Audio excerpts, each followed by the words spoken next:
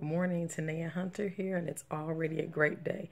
You all have caught me in ultimate chill mode this Saturday morning in my jammies, but the question is still on the table. Who's in your tribe? Who's helping you naturally and or spiritually become the better version of you?